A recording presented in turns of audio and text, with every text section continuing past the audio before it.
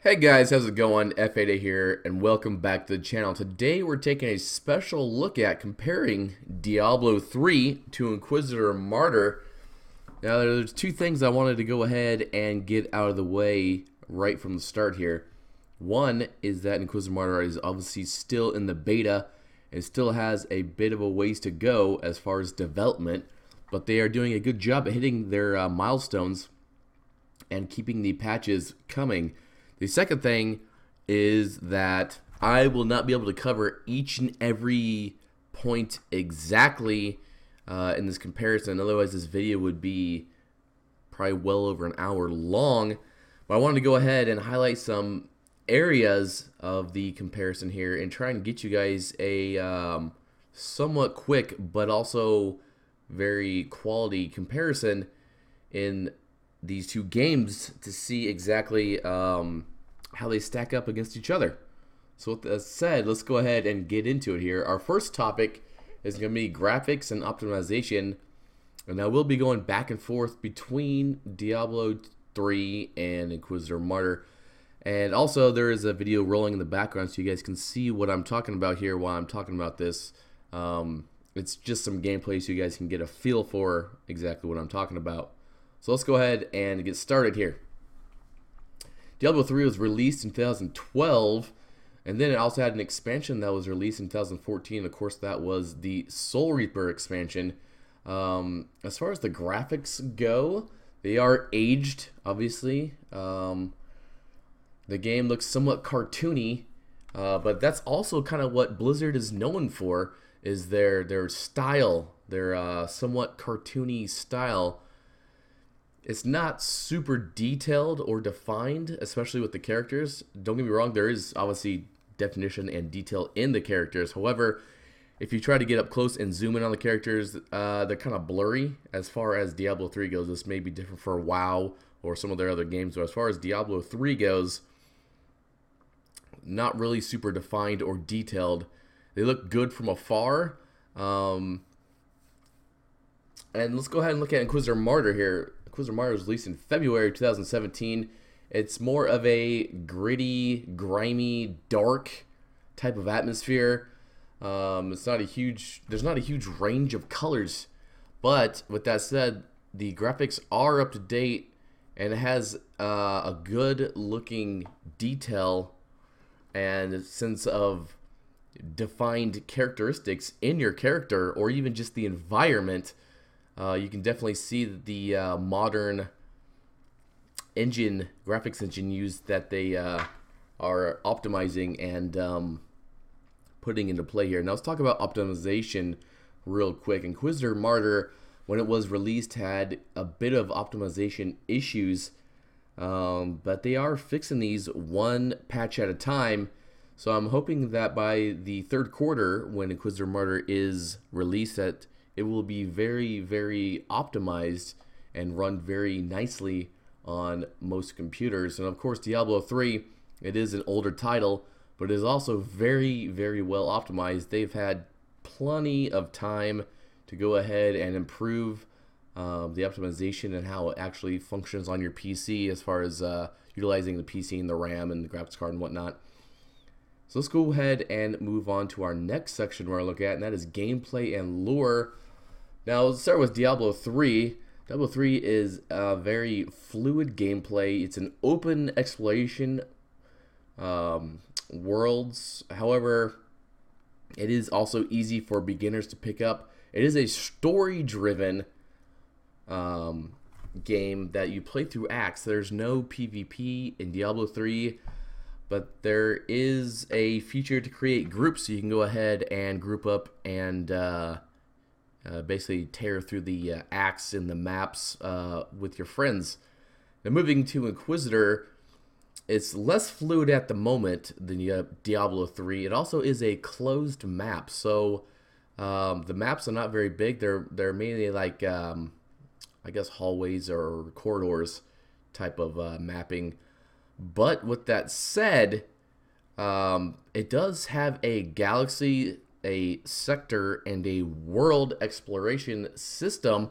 There are an extreme amount of missions on the worlds. Also, there's a number of worlds in each sector, so the number of missions, like I said, is extreme. There are quite a few missions. There also is newly introduced PvP. There are cabals, and you can go ahead and, just like in Diablo 3, you can partner up with your friends and play through the maps in a team. Let's move forward to the physics and animation. Now, Diablo 3 does not have a tactics gameplay style or like a cover system. Also, the environment is non-destructive in Diablo 3, so you can't, like, say, bring down like a tree or a building or something and damage the enemies. It doesn't work like that. However, the animations, as far as the character animations, the world animations, they're all super fluid. They're all very satisfying, and they're visually devastating to see. When you land those impacts, when you see those attacks, they're very devastating. They're, like I said, super satisfying to watch. 10 or 15 enemies explode by a super attack you did. So let's move over to Inquisitor Martyr. Inquisitor Martyr does use a cover system with various types of cover and different materials. So there's like concrete, there's like containers you can hide behind. Of course, depending on what it is, they take a different number of shots to get through. So that is implemented in Inquisitor Martyr. Inquisitor Martyr could use improved fluidness and animations to make it more satisfying as far as when you're killing the enemy or when you're bringing down pillars or something like that. But with that said, Inquisitor Martyr does have great physics. So when you are bringing down those pillars, the animations are good for the destructible environments. Or when you hit like a destructible container, like a fuel container or something like that, and it explodes, it damages the whole area around it. So behind it, in front of it, below it, above it, all that gets damaged, which is great. It shows the physics. It shows that the animations are there, and they will be getting better as they continue to patch Inquisitor Martyr. Now let's move to the sounds, and this is one area where obviously Diablo 3 is just worlds above Inquisitor Martyr at the moment. I stress at the moment because obviously Inquisitor Martyr is still in the beta. Let's get into it here. So Diablo 3 has great sounds. It has a great soundtrack. When you're picking up loot, coins, and weapons, or striking, you know right away what each sound means. Also, the characters' noises, the weapons, like the impacts, the environmental extras, like water, like waterfalls, and just environmental extras are very distinct and easily recognizable in Diablo 3.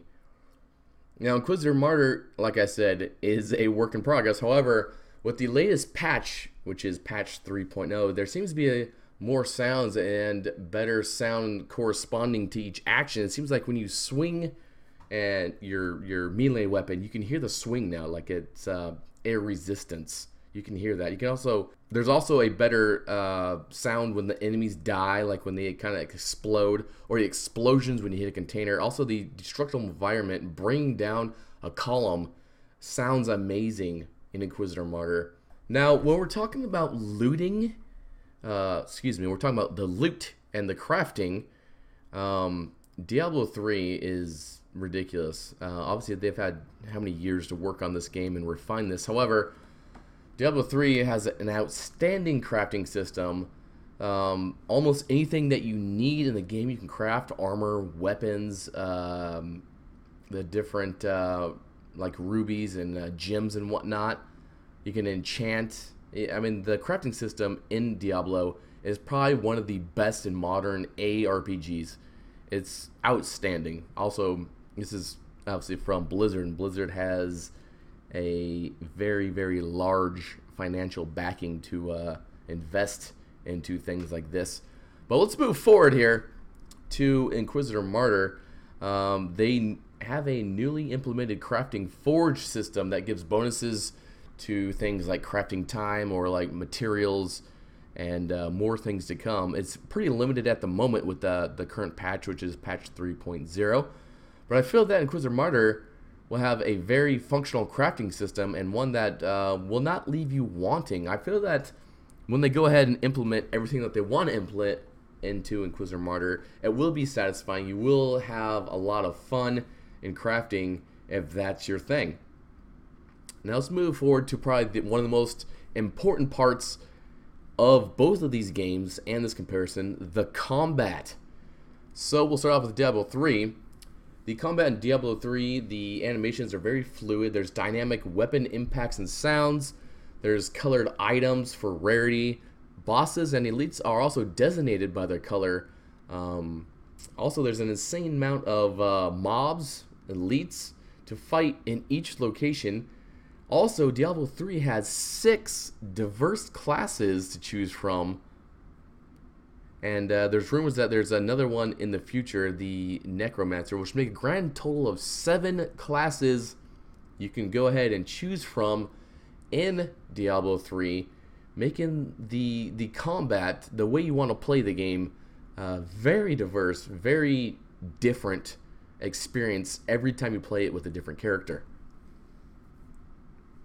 Now, Inquisitor Martyr, it also has colored rarity items. It feels a bit restricted at the moment. However, animations and the sounds are notably improving and becoming more varied with every additional patch to the game. Right now, there's 2 classes in Inquisitor Martyr. However, there will be a 3rd class in the upcoming patches, and that is, of course, the Psyker, which I am looking forward to. And that's just what is slated at the moment. There might be more classes in the future, but right now there will be a grand total of 3 classes in Inquisitor Martyr, and they all are very diverse, very different play styles. So you have the tank, you have the high DPM glass cannon, and we're still waiting to see exactly what the Psyker will be, but it is looking good. Now let's go ahead and move forward to my final thoughts about these two. So basically, Diablo 3, it has great sounds, animations, and satisfying combat, not to mention the monstrous number of players that have played it or are playing Diablo 3 at the moment. It is a story-driven narrative and has great lore behind it. Diablo 3 does, however, have aged graphics and non-destructible environments that are kind of limiting this legendary title in the modern ARPG environment. Moving to Inquisitor Martyr, it is still in the beta. There's much more to come from Inquisitor Martyr in terms of enemy types, locations, crafting, appearance modifications, and of course the seasons, which they have mentioned in the past. Also, Inquisitor Martyr has an awe-inspiring Warhammer 40k universe to pull its lore from, which means that there is so much more, so much they could implement with Inquisitor Martyr, and they're just, like I said, barely getting started. We're still in the beta. Guys, Inquisitor Martyr, I think, is going to be one of the hottest ARPGs when it is released. It's building now. It's gathering its player base slowly through the founding and the beta. But I think once it is released and they start showing some of the additional content that will be involved in the future, I think Inquisitor Martyr is going to be a serious contender in the ARPG world.